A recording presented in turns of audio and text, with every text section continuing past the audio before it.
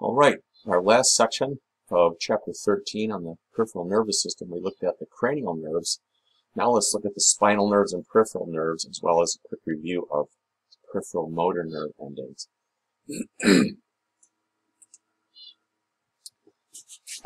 There are 31 pairs of spinal nerves emerging from the vertebral column, from the spinal cord. And here they are in cartoon representation.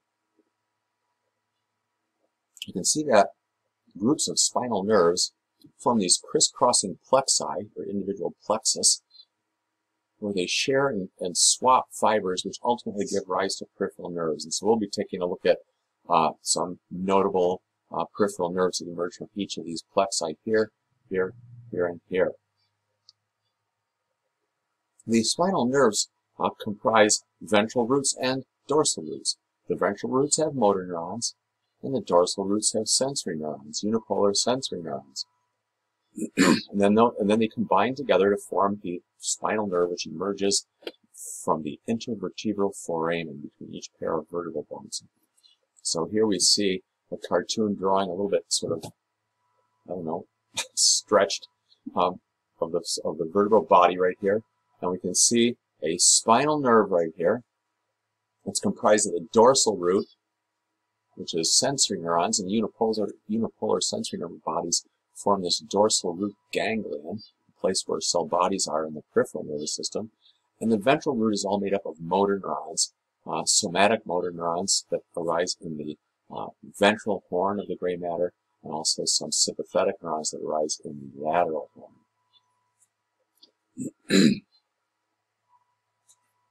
As soon as those spinal nerves emerge from the intervertebral foramen, they branch to form the dorsal ramus or branch and the ventral ramus. Let's take a look at those.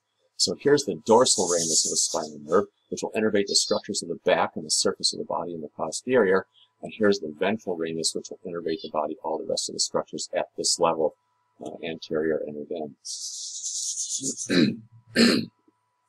We'll come back to these ramus communicants when we talk about chapter 14, the autonomic nervous system. So that's what autonomic neurons are found in these small branches right here that give rise to the sympathetic ganglia of the autonomic nervous system. So nerve plexi arise from the ventral rami of most of the spinal nerves. This region, T2 through T12, there's no plexus, but in the neck, shoulders, and lumbar region and sacral region there are. And then each plexus, as I said, the fibers from the various spinal nerves crisscross to eventually form the peripheral nerves. The idea is to sort of maybe prevent the damage to one peripheral nerve just completely debilitating an entire limb, for example. Here's another diagram showing the spinal nerve forming from a dorsal ramus of unipolar sensory neurons, ventral ramus of motor neurons, forming the spinal nerve, and then branching to form the dorsal ramus and the ventral ramus of the spinal nerve. All right, let's take a look at the plexi. The cervical plexus, the most superior plexus, is made up of some of the spinal nerves in the neck. And I've just picked out the phrenic nerve for us to pay attention to from that plexus. The phrenic nerve, here we can see it emerging from the cervical plexus, this crisscrossing and swapping of fibers, and the gray represents some other nerves, some peripheral nerves that are forming. And the phrenic nerve goes on to innervate the diaphragm muscle, the muscle for breathing, resting breathing. The brachial plexus gives rise to nerves that innervate the arm, hence the term brachial, which means of the arm. Here's the brachial plexus, which arises from cervical spinal nerves in this one thoracic spinal nerve. And after the crisscrossing completes, we have some discrete peripheral nerves that we'll take a look at. I'll start. All right. Here are the nerves that I picked out. You'll be familiar with from lab, from the brachial plexus.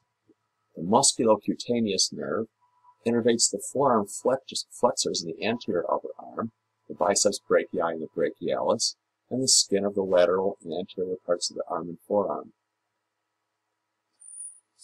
The radial nerve, the lateralmost nerve, innervates the triceps muscle, as well as the extensor muscles in the lateral part of the forearm, as well as the posterior and lateral skin surface of the arm, and the lateral 2/3 of the hand on the posterior. The ulnar nerve innervates flexor muscles in the hand and the medial surface of the arm and the forearm, as well as the anterior and posterior 1/3 of the hand and digits. And the median nerve innervates flexor muscles, as well as the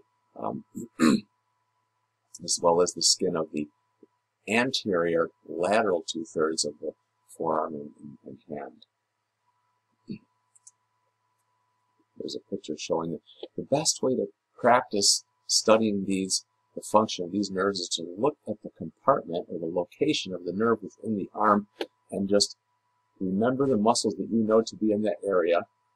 And those will be, in fact, the muscles innervated by the nerve as it passes through. And also look at the skin closest to this nerve as it nears the surface, and that will be the sensory function of that nerve almost certainly. So it's a quick look at this diagram will help you teach yourself those functions of the brachial or the peripheral nerves of the brachial plexus. Carpal tunnel syndrome. Well, you can see these brachial nerve, these peripheral nerves of the brachial plexus pass through the carpal tunnel on the anterior surface of the wrist. And it's a narrow space through which all the flexor tendons pass, and if there's inflammation due to disease or overuse, the tendons will begin to swell and compress the nerves as they pass through the carpal tunnel, resulting in pain and weakness. That's called carpal tunnel syndrome, as I'm sure you've heard. Well, anti-inflammatory drugs and splints can often be used to allow the inflammation to settle down by preventing use of the tendons for a period of time to alleviate the pain, and eventually go back to normal activities. If in a severe case, it might be necessary to perform surgery to cut a connective tissue band that wraps around the carpal tunnel and entraps those tendons and nerves in that finite narrow region. The lumbar plexus. From the lumbar plexus, I picked out the femoral nerve to talk about. It innervates the quadriceps muscles. We'll see in a second in the cartoon drawing. It travels anteriorly through the upper leg, the thigh, innervates the quadriceps group of muscles and the skin of the anterior thigh and the medial surface of the leg. Here we see this enormous trunk here, the femoral nerve, and it will innervate these medial parts of the leg as well as the quadriceps group of muscles.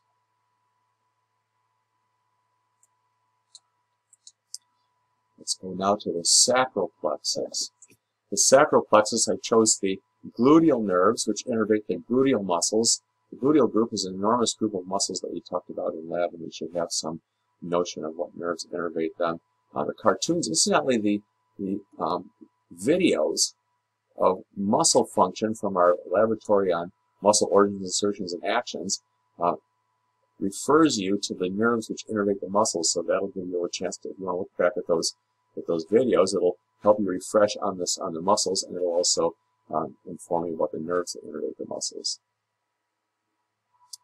The sciatic nerve, the largest nerve in your body, is actually comprised of the tibial nerve and the common fibular nerve. It passes in the posterior and innervates the hamstring muscles, some adductor muscles, as well as the muscles of the posterior lower leg, the gastrocnemius and soleus, the plantar flexion muscles, as well as the digit flexors that lie deep to the soleus. It provides sensation from the posterior leg as well as the plantar surface. Let's take a look at that cartoon. Here's the sacral plexus giving rise to this enormous trunk called the sciatic nerve. And the sciatic nerve splits to form the tibial nerve. And the tibial nerve innervates those posterior muscles of the posterior lower leg and the plantar surface. as well as the hamstring muscles. And the common fibular nerve innervates the fibularis longus and brevis here, and the tibialis anterior muscle, as well as the lateral sensation from the lateral parts of the lower leg. Okay, so that's our story as far as the peripheral nerves, spinal nerves and peripheral nerves. Dermatomes is a quick look at an interesting concept. A dermatome is a region of the skin surface innervated by the nerves that emanate from a particular spinal nerve. And it's drawn into a map in the next picture, and dermatomes are useful for diagnosing nervous system injury by testing to see where sensory function may have been lost. So you can see that each of the spinal nerves is marked in a funny outlined pattern that looks kind of like a paint by number kit, and what it represents is the surface of the body is innervated by nerves that come from the spinal nerve numbered there in the diagram. So if there's spinal cord injury or peripheral nerve injury or spinal nerve injury, we can make some assessments based on patient responses to find out where the function exists and is absent and make some diagnoses. So it's a pretty cool thing, the idea of dermatomes.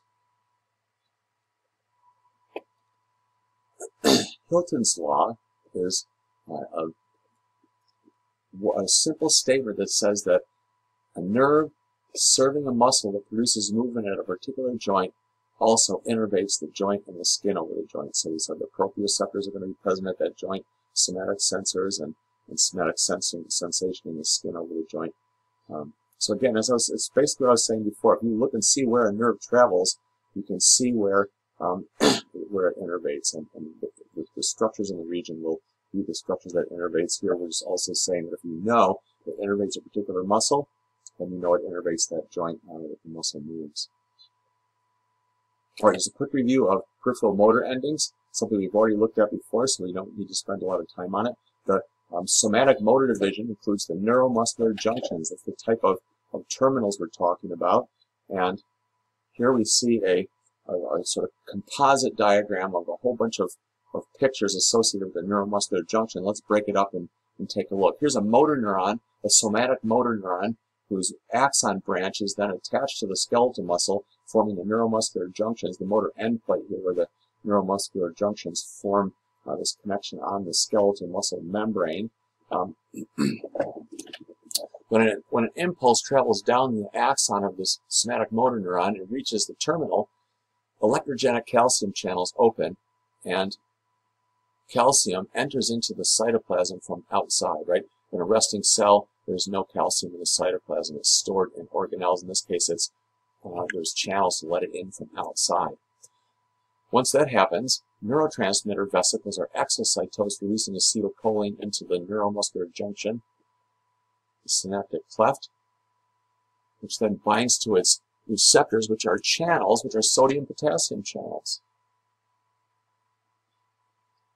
Right? The acetylcholine receptor is a sodium-potassium channel, and the net effect, when opened, is that more sodium enters, and the net effect is depolarizing the membrane. The membrane has a negative charge, or potential, at rest, and when we open up this acetylcholine receptor channel, sodium ions rush in and make the interior less negative, depolarize it. When we want to terminate a contraction, we simply stop sending impulses down the motor neuron, stop releasing acetylcholine, and what happens to the existing acetylcholine? It's very quickly degraded by an enzyme that's always active in the synapse, in the synaptic cleft, acetylcholine esterase, so we can terminate that contraction.